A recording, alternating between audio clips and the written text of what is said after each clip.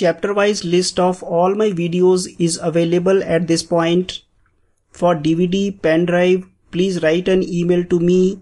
These videos, they do not require internet, they play offline, there is no problem of buffering. And please subscribe to my channel for regular updates. Thank you for your support once again.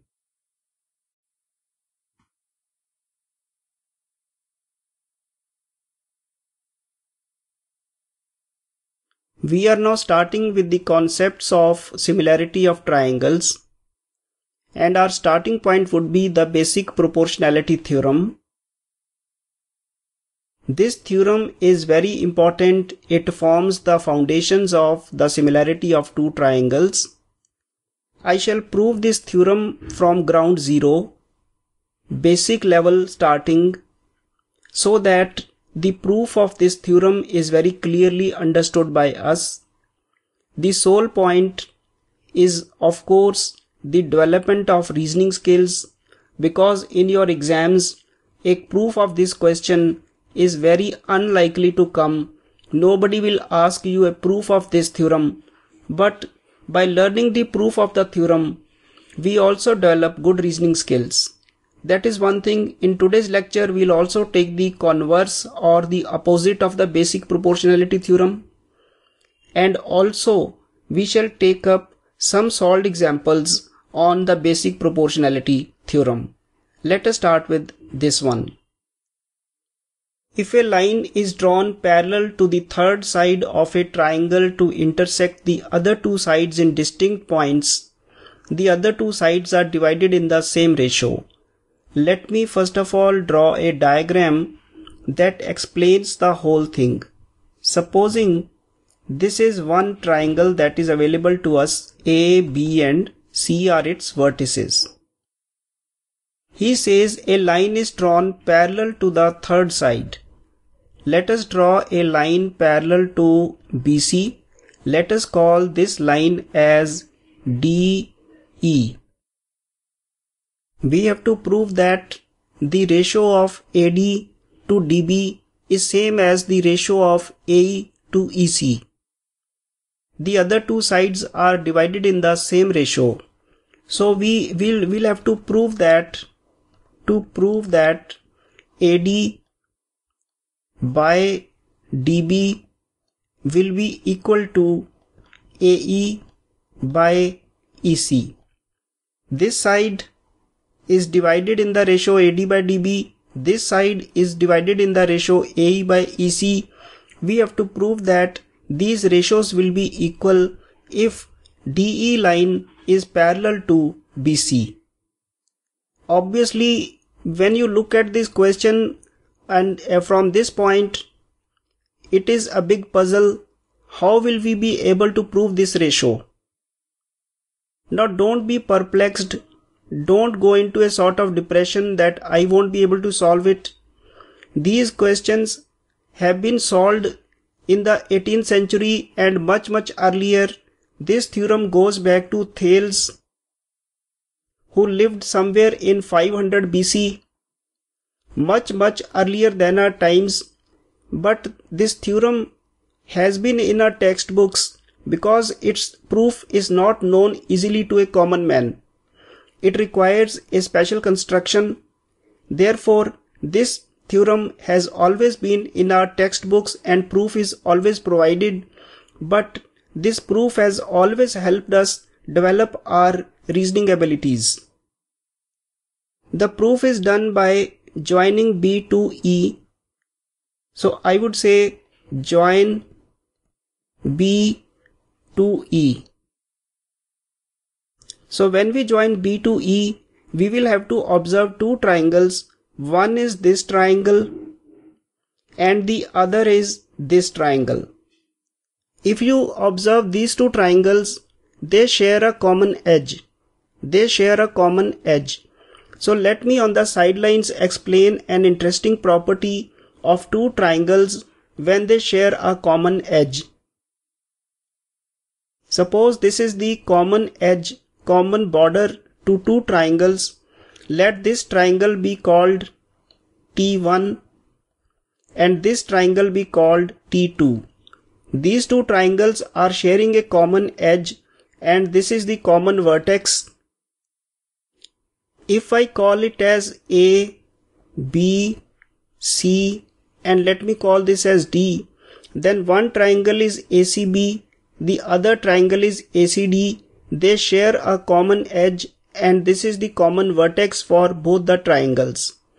Now the height of both the triangles will be, let us say it is H. This is the height of both the triangles. This height is common because they have a common vertex and a common edge. So the height of both the triangles will be H, as we can see easily from this figure.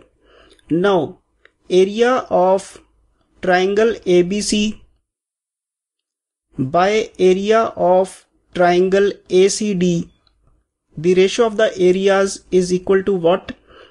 This ABC is half of BC into H, half of base into height.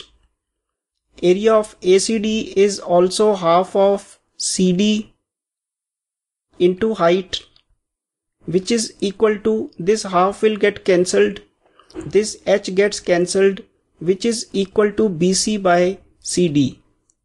So the ratio of the areas of the two triangles is in the same ratio as is the ratio of their bases. The ratio of area of this triangle to this triangle will be the same as the ratio of BC to CD. This is an interesting fact that we will use in our proof right now. So come back to this, join B to E, that we have already done, and this triangle and this triangle, they share a common edge. Therefore, the area of triangle ADE to the area of triangle BDE will be equal to this AD by DB.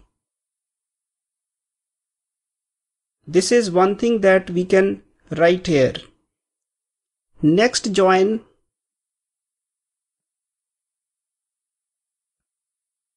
D to C.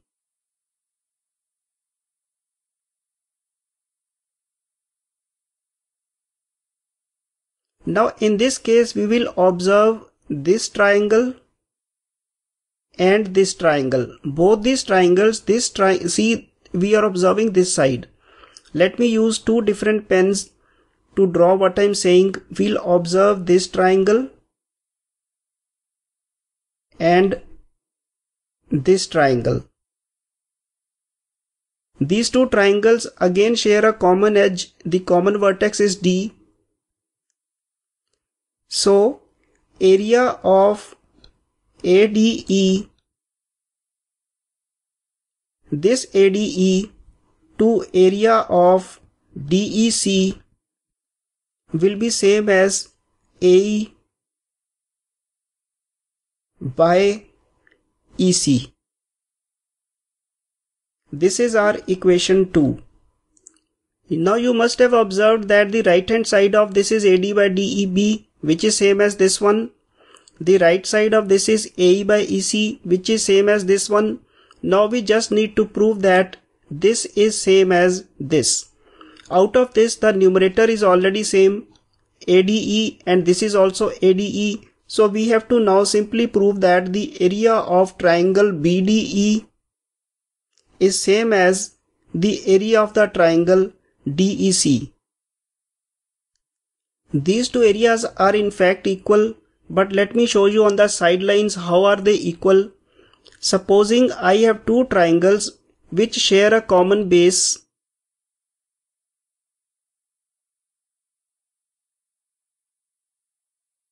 And their tops, they lie on a line that is parallel to the base. These two triangles are lying in the same parallels. This diagram might not be a bit clear, so let me draw two parallel lines here. Let us say this is one base. Any triangle that is constrained on this, placed on this base and lives in the parallel lines, these two triangles, or maybe this third triangle, All these triangles, they have the same area because the height of all these is same and they are lying on the same base. So base is also same and therefore area of all these triangles will be half BH. The base is common to them. They are lying in the same parallels. Therefore height of all of them are same. Therefore the areas of triangles between the same parallels is always equal. We are worrying about triangle BDE and DEC. This is triangle BDE and this is the triangle DEC. They are placed on the same base and their tips are between the same parallels because BC is parallel to DE. Therefore, the area of triangle DEC is same as the area of triangle BDE. We can write BDE and DEC are in the same parallels.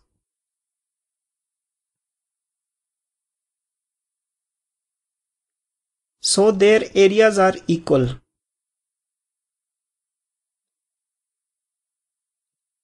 So if this is same as this one and AD is already ADE, therefore the left side of equation 1 and 2 are equal. So 1 and 2 imply the proof. So these two left sides are equal as we have just now seen. The numerator was already equal. The denominator was seen to be equal because they are two triangles between the same parallels. Therefore AD by DB is proven equal to AE by EC. I will erase the board and tell you the practical aspects so that we can be helped in our exams. So if a triangle is there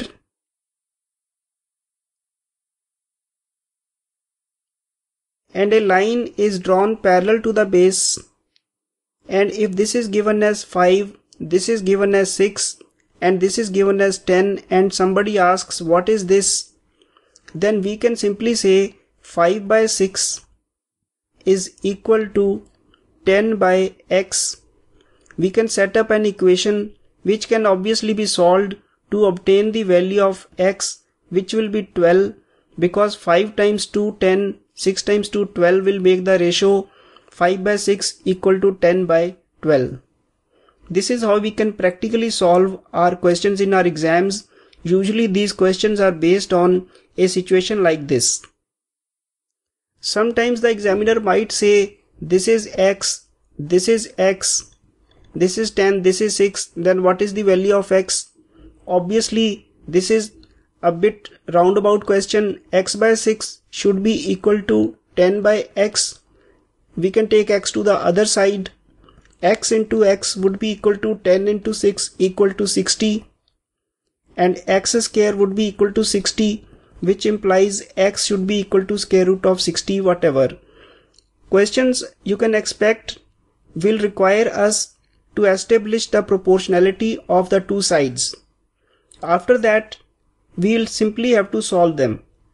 Questions are usually not very complicated, but off and on some tough questions do reach, which we will solve in our coming lectures. But right now, let us proceed to the next part.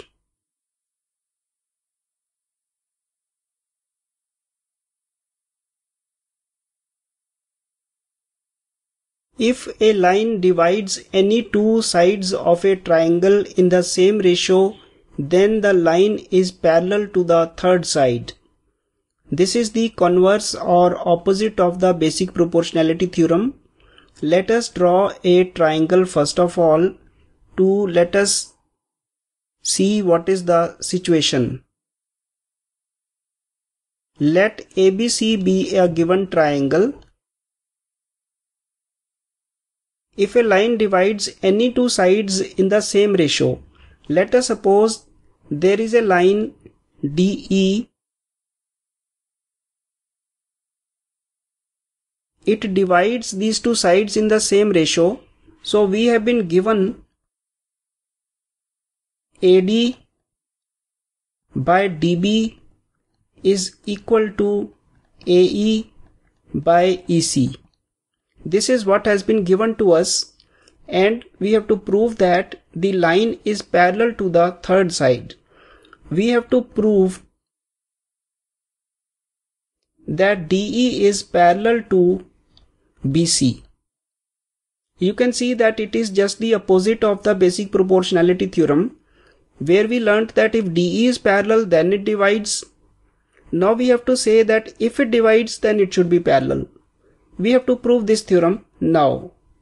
The proof of this is rather simple. Let us suppose DE is not parallel to BC. Suppose that DE is not parallel to BC. Because if it is parallel then we have nothing to prove, it is already proven.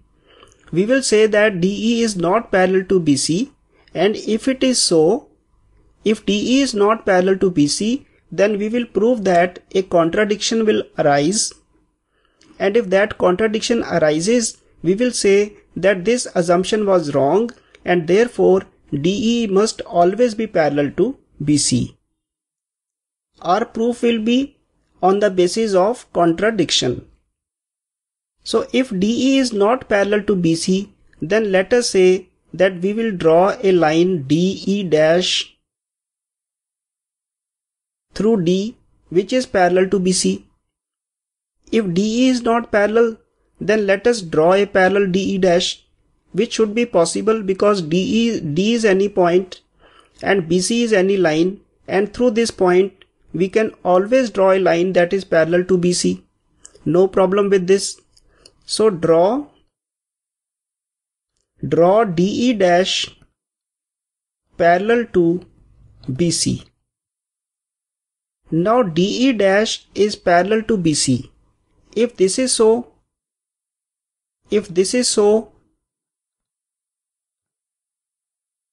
then by the basic proportionality theorem, we should have AD by DB equal to AE dash by E dash C. AE dash by E dash C should be equal to AD by DB, because we know that a line parallel like DE dash, a line parallel to the third side, will cut the other two sides in the same ratio. So we should therefore have AD by DB exactly equal to AE dash by E dash C. So if we call this as equation 1 and this as equation 2, then comparing 1 and 2,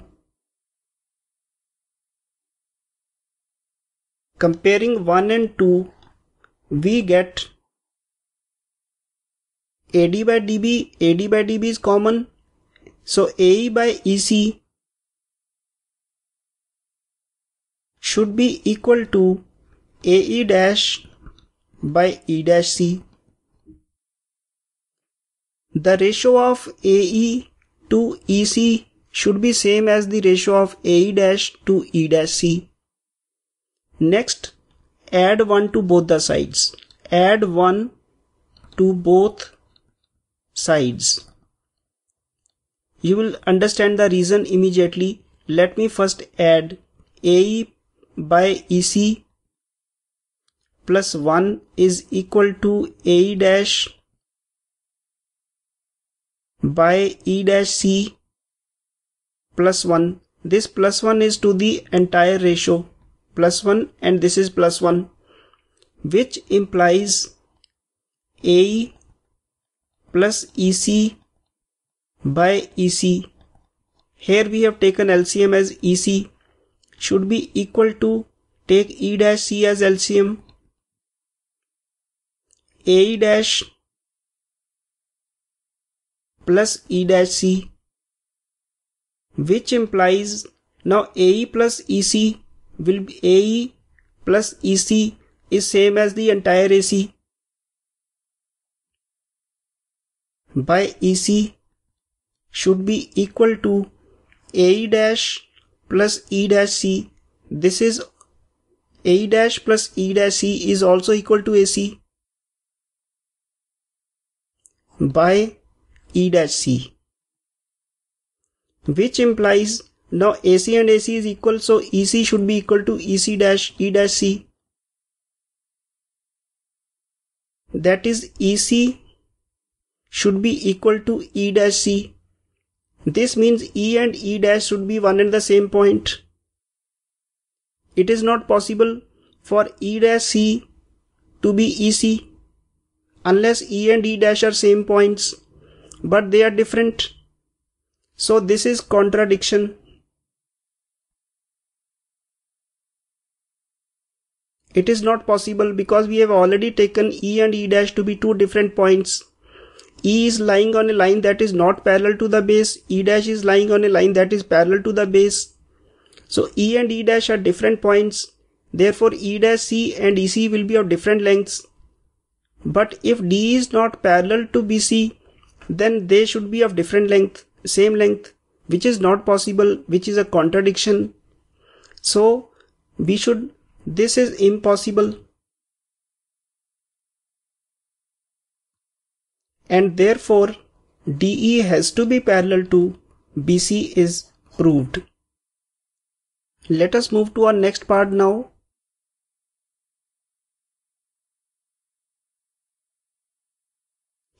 ABCD is a trapezium with AB parallel to DC. Now what is a trapezium? Let me first explain that because you might not be knowing this. So ABCD, a trapezium is a four-sided figure in which two sides are parallel to each other.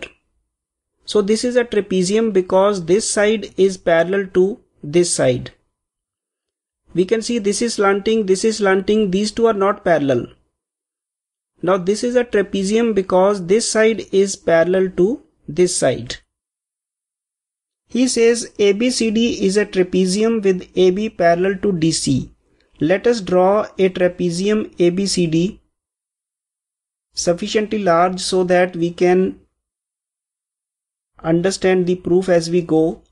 This is A, this is B, this is C, and this is D. He says I think we have drawn it the wrong way. AB is parallel to, so let me draw it again, erasing the board.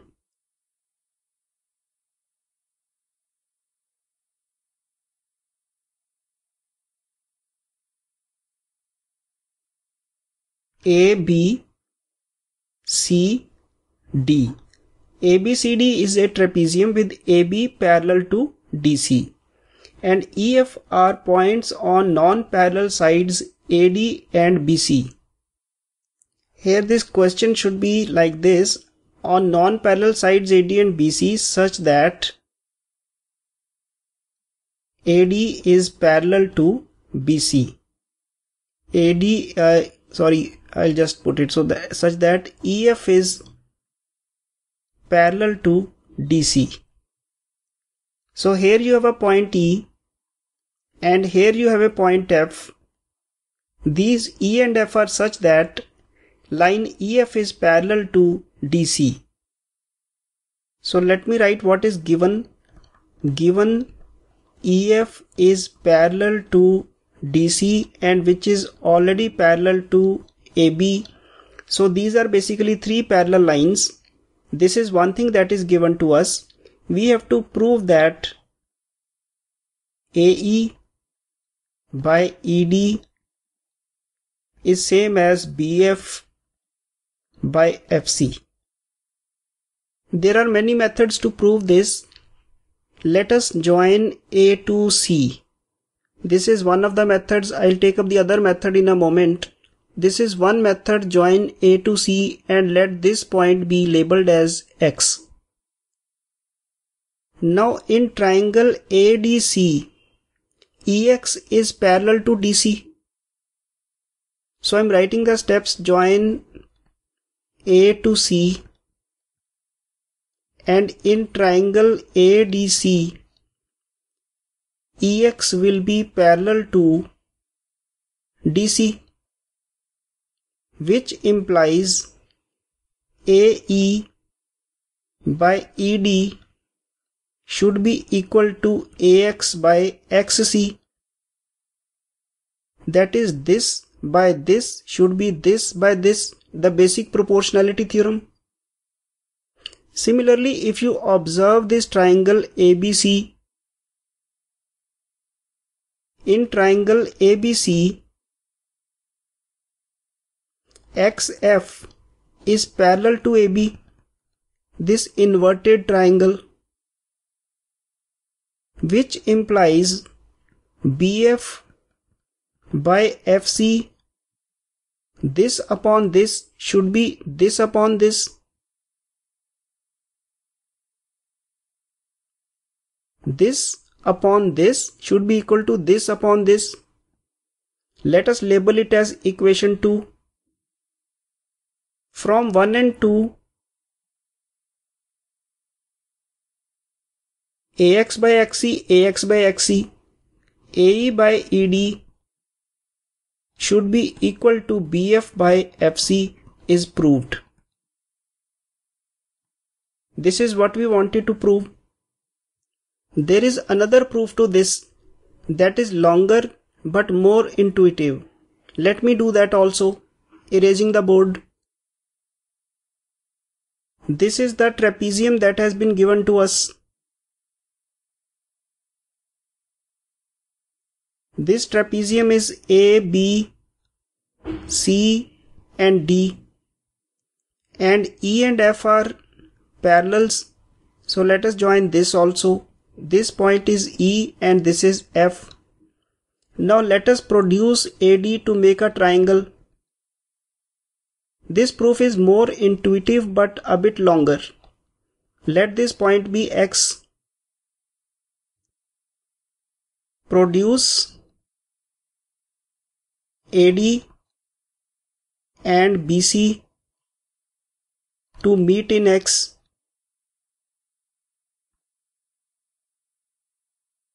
In triangle, let us observe this triangle first. In triangle XEF, AX, this AX by AE should be equal to XB by BF. We can bring XB down and AE to the other side. AX by XB is equal to AE by BF. This is one thing that is available to us. I brought AX and XB to one side because they are produced ones. They are not in the picture, so I have kept them together. Similarly, in triangle XDC, this bigger triangle, AX by AD should be equal to XB by BC. In this case also bring XB down. AX by XB is equal to AD by BC. This is equation 2. Now left sides are equal. So AE by BF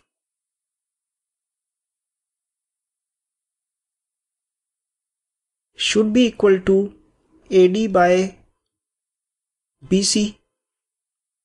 AD by BC and AE by BF should be equal, which implies BC by BF should be equal to, take BC there and bring AE down.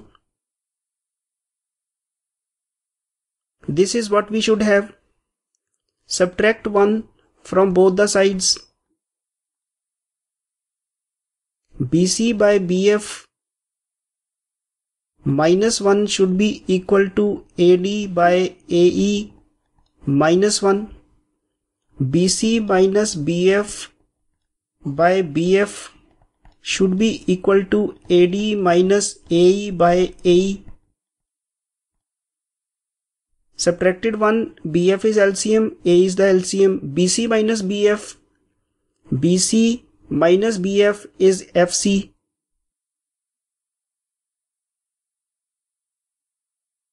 FC by BF equal to and AD minus AE.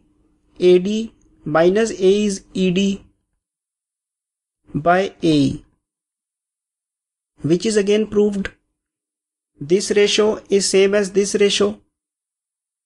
This method was more intuitive but a bit longer. That one was just a two-step process. So let us now move to our next part now.